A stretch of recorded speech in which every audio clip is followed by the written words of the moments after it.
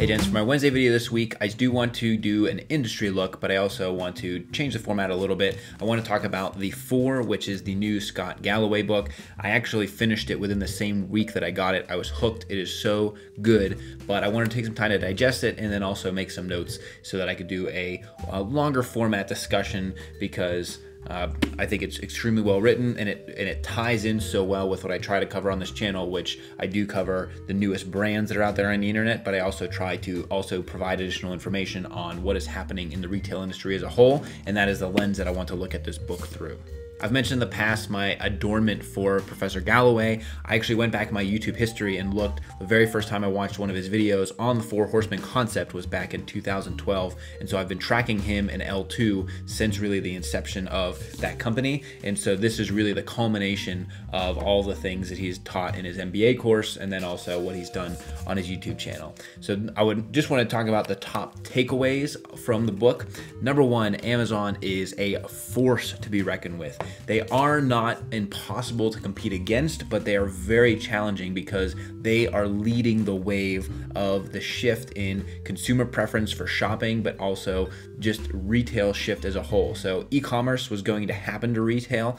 Jeff Bezos and Amazon just happen to be at the forefront of that. And so it is possible to combat them. And we'll talk a little bit about how Walmart is starting to do a little bit of that. But the number one is Amazon is an absolute dominant force. The second is his body analogy that he makes. So the four things that you need to cater to as a company, either the brain, the heart, the gut, or sex. And he makes analogies as to how the four play into those. So you either have to compete for the logical brain, you either have to compete for the heart, which is like Facebook, they talk about relationships and social, the gut or sex, which is luxury brands, and in this case he talks about Apple, or you could put any of luxury brand in there like Rolex or Louis Vuitton or any of those luxury companies. And so playing to one of those things is really how you figure out what your competition is. The third is he gives incredible advice on how to consider your career, especially if you're someone young like myself, and what way to direct yourself, and there's an entire chapter in here, and I'll talk about that as we go through. To really kick off here, the book is about how the current four horsemen, or the most valuable companies in the world, have DNA that sets them apart from previous companies that have competed in the space, and how they've decimated tons of jobs and how they've also built incredible value based on removing some of the cruft of the old world. And so what this really highlights is just a macroeconomic shift into new paradigms of consumer patterns of behavior and purchases, and just it's these four companies that have taken advantage of that change. So I just want to go through some of my notes here now, and first we'll talk about the book itself. I am not a reader. I am a very visual learner, and I didn't even read this book. I listened to this book on Audible. I made notes in the Audible app, and I then translated them into these post-it notes so that I could do this discussion. What I would say about the book is that it is an incredible culmination of all of the research and information that Scott Galloway has been putting out for the past 5+, or however long he's been teaching, 20 years. But if you're a visual learner like me, I would recommend, instead of getting the book, get the book, support Scott Galloway. But all of the information that is in this book has been presented on his YouTube channel, the L2 YouTube channel, and in some of his TED Talks over the past few years. I think it would take just as long to watch all of those as it did for me to listen to the book. I listened at 2 times speed, so maybe not exactly, or to sit down and read the book. So this is a great, this for the executives that don't watch YouTube videos, this is a great way to get his name out there, because there's a lot more recognition in this than if he was to just continue to publish YouTube videos. But I'd say if you want the information in this book, we'll talk about it in this little chat here, but a lot of it is on YouTube, and you can get all of the points of the book from watching those videos. And he's a very dynamic and a very charismatic person, especially on camera. And so I think you would do yourself a disservice not to watch a few of his videos and see some of the things that he talks about. The first note that I have here is an excellent summary in the 6 stages that we've gone through in retailing over the past 150 or so years. And the first first is the corner store. So originally you had the corner store, you go down, that's where you had your delis and you would buy your clothes there, and everything would be at the corner store. Typically you'd shop daily. After the corner stores, you then moved to department stores. And department stores originally were family owned as well as the corner stores. And the key here was that you had a lot of stuff under one roof. Selfridges was really the beginning of this, and he talks about how it permeated through Europe and then over to the US. And the notion of differentiation through service was key at these. So you had a lot of stuff under one roof. You had a lot of representatives that were able to help inform you. They were based on commission, which was a new concept at the time. And then Harry Selfridge was the one who coined the phrase "customer is always right." And that focus on the customer we'll get back to, because that plays into the Amazon thing. Then you move to, he calls it the call of the mall. So as the mid-century came, the car and refrigerator meant that we could drive farther, and we could get more stuff more safely, and we could keep it as well. And so that was the rise of the mall, which, mid-century, I'd say 70s was really the key there. And he does highlight an interesting statistic that 44% of the value in US malls is in just 100 places.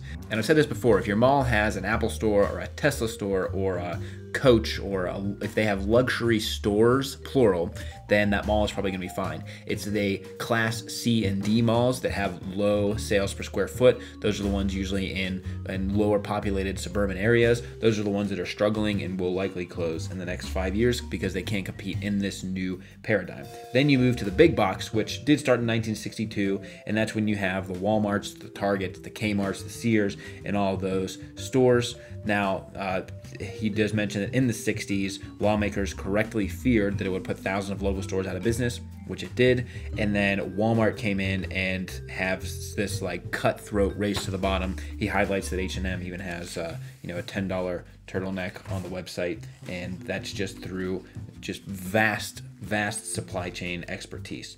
Then you move to specialty retail, and specialty retail is the newest. Those are, I think of, especially in women's wear, you have Chico's and you have Lane Bryant, and you've got these stores that are dedicated to the brand itself, but the leader in this was Gap. So Gap was really the first company to come in and position themselves as the lifestyle brand, and coincidentally, these are the newest retailers of the group, but they're also having the easiest transition into the world of e-commerce because they do have identifiable branding and also loyalty with the customer because they have a one-to-one relationship. You used to go to a department store because you wanted the wide assortment. You weren't necessarily going to a department store for something in particular or a particular brand. They're starting to get to that now, but these are the companies that are having the easiest transition into e-commerce. And customers want to go to these stores because they want to be special. They don't want to buy their clothes at Walmart. They want to go to a specialty store in order to get a different experience. And this is, the mid-tier things. There's an additional layer of that, which is luxury. And he talks about how, if you shop at Pottery Barn or you shop at Williams-Sonoma, you are signaling that you have a special interest in cooking, or it's a signal to others. Now you have the e-commerce opportunity, and this is when you talk about Amazon being the one to ride the wave into this new store. So in the days of the department store, the first movers would have been JCPenney, Lazarus, Macy's, and those are the companies that continue to remain dominant today. And now you've got an entirely new horizon, which is the e-commerce, and that's Amazon. And so the comment here is, each of the preceding eras of retail, there were brilliant people who tapped into a shift in demographics or taste and created billions of dollars in value. Those are the Macy's and the JCPenney's of the world. They were the ones to tap into that. And so, Bezos saw a technological shift, used it to reconstruct, root, and branch the entire world of retailing. He does bring up flashlights like Gilt. That was a new paradigm at one point, but those are largely fueled by the poor economy. And the key that he highlights here is that Amazon's real competitive moat against all these other companies is the fact that it has the marketplace. So it's not that Amazon is producing all of the products that it sells, and it's not producing all of these new brands. It's the fact that I can start a company tomorrow, list it on Amazon, and reach more customers than Macy's or JCPenney could have ever hoped for because they were limited to physical stores. Whereas in the e-commerce space, I can just buy Facebook ads and I can reach millions of people very quickly. And so that is the scary stuff. They also leverage the fact that they're a digital company, and they have this loop, and it's labeled here as the military OODA loop: observe, orient, decide, and act. So a lot of other companies don't have the speed at which Amazon continues to push forward but Amazon does. So let's just shift here. There's a couple of really good charts, and this is some of the stuff that he covers in his YouTube videos. So it shows the 2006 to 2016 stock growth of all of these companies. So you can see down here, Amazon has had a 1,900% increase, while all of these traditional retailers have all lost value. So it is a zero-sum game. And then it talks about the stock price change. Amazon went up 3% in one day, while JCPenney, Nordstrom, Dillard, Macy's, and Kmart all lost an average of 10% in stock price. So that's just investors signaling that they understand the shift and they're trying to get in as part of that. Now, there's another interesting chart, and I'll take my little post-it note off here, that in an interview with Charlie Rose in 2012, Jeff Bezos mentions that something that Amazon wants to get into is fashion and retailing. And at the time, he also, in that same conversation, he says, we think of business units as having 7 to 10 year time horizons before they ever become profitable. So it wasn't like Jeff Bezos said, hey, let's start making fashion and apparel and let's turn a profit next year. He said, let's start making fashion and apparel in 2022. That's when I want to see returns. So it shows in this chart the share of Amazon's apparel and accessories business, and you can see the inflection point over here. So 2011, this is when Jeff Bezos mentions it on the Charlie Rose show, and then it's just a line right up for Amazon there. And I would expect that to be even more hockey stick like coming soon, because they've continued to launch new brands, and that's some of the stuff that I've talked about on the channel here. Let's jump over here. This is one way that Walmart has been starting to compete a little bit more against Amazon, taking a page out of their playbook. So he talks about storytelling being capital. And I think this is important, because if you talk about Amazon, you don't just talk about the fact that they have Amazon Prime and you buy stuff off there all the time. You talk about the fact that they have drones, that they are now starting to lease full cargo planes in order to ship things. They've got the fastest shipping out there. And so Amazon's really good at telling stories about how innovative they are. And Walmart has taken a page from that in order to continue to try and combat Amazon's dominance in this space. So Walmart announced the fact that they were going to have increased prices online versus in stores on Black Friday. And I went back and forth on Twitter with this, where the fact that they even announced that is surprising, because in the past they would have just raised the prices, taken the extra margin, but because they're trying to get their story out and trying to cater more to Wall Street, because they're getting hammered in valuation as Amazon has risen. That is one way that Walmart is starting to compete, and one way that other retailers can compete. And you're starting to see that too with the Kohl's announced that they are going to have Amazon stores within there where you can take returns back and everything. I think that's something to watch. I think you got to watch out for that Kohl's relationship. A quick interesting stat, Amazon Prime monthly spend, you're going to see companies like Jet and Walmart start to have something similar to Prime, because it is so lucrative to Amazon. And Scott Galloway has mentioned that in the past, that as soon as Amazon announces that the average monthly Prime spend tops $1,000, the stock will be anti-gravity and just shoot up in the world. There is a whole chapter on the loss of retailing jobs, and how the fact that warehouse jobs aren't really going to replace those, and there are over 6 million people employed in the retail space that are about to see some scary stuff coming up.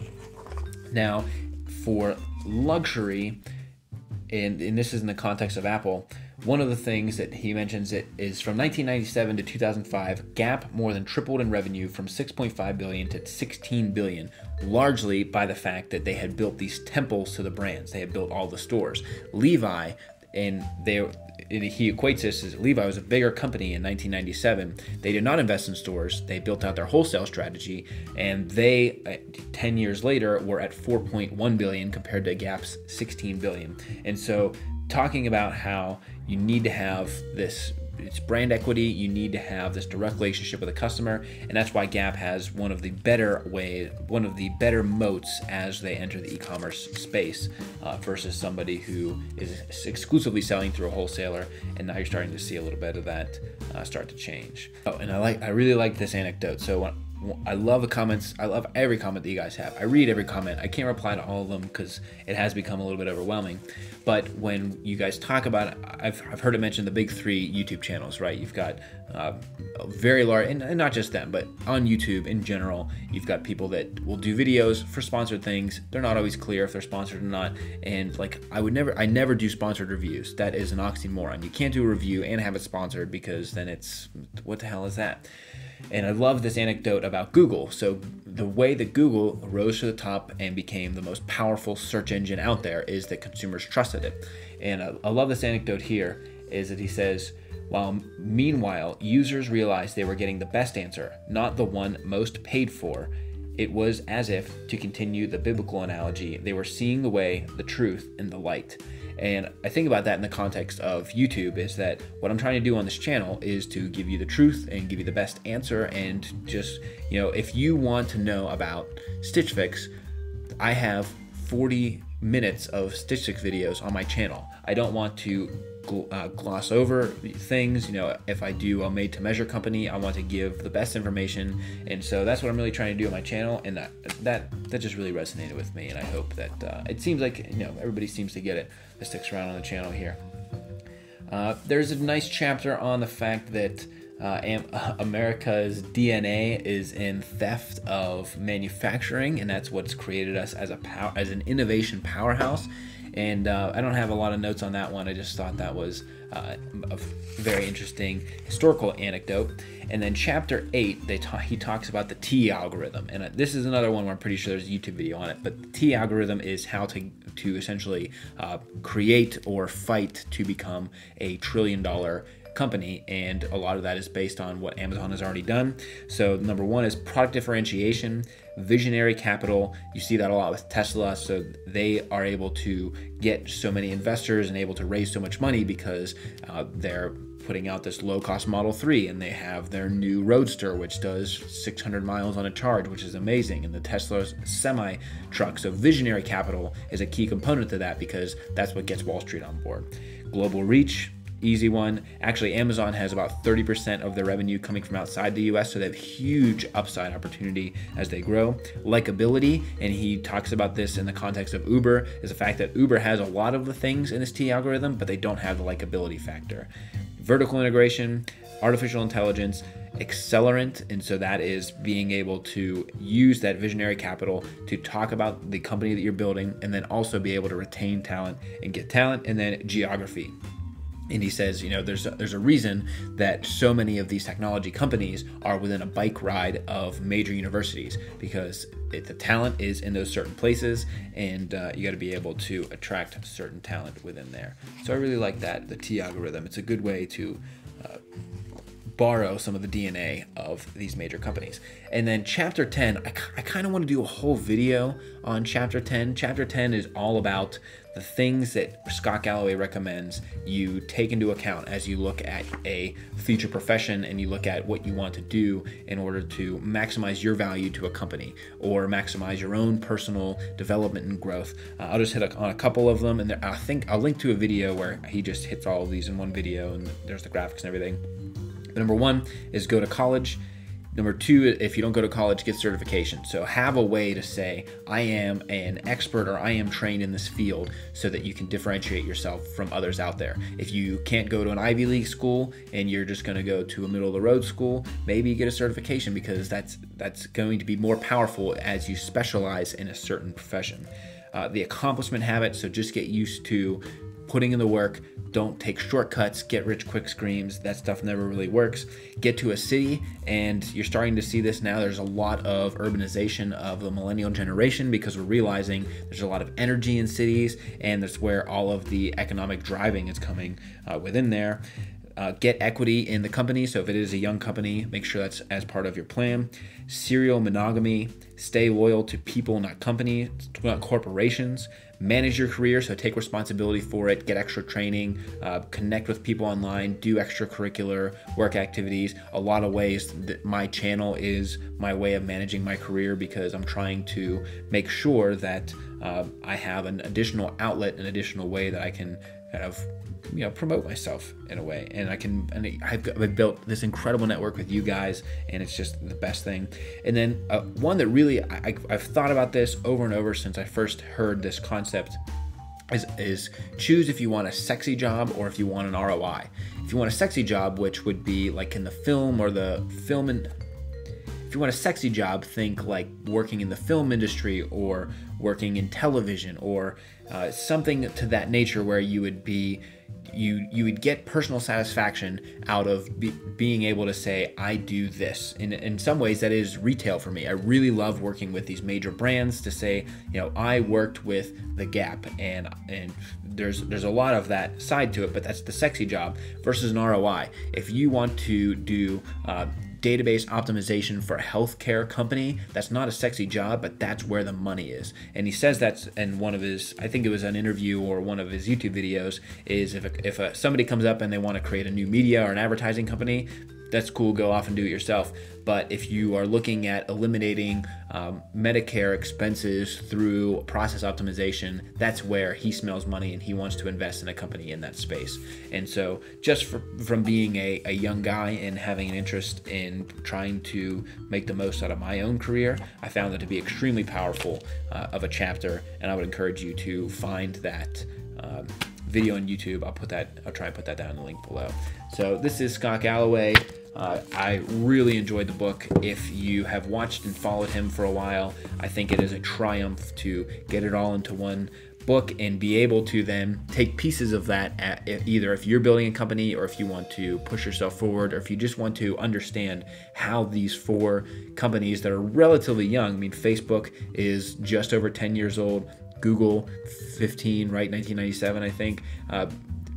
All of these companies are less than 30 years old, but they're all now some of the most valuable companies in the world. And it is a great way. It's a great education, and it's very sharply written. It has some humor in there. He talks about how he took an Uber helicopter when he was in Cannes, and so it's an extremely well written book, and it's eminently fascinating the way that he puts things into context. And I would encourage you to at least check out L2, and let me know what you think of this book chat.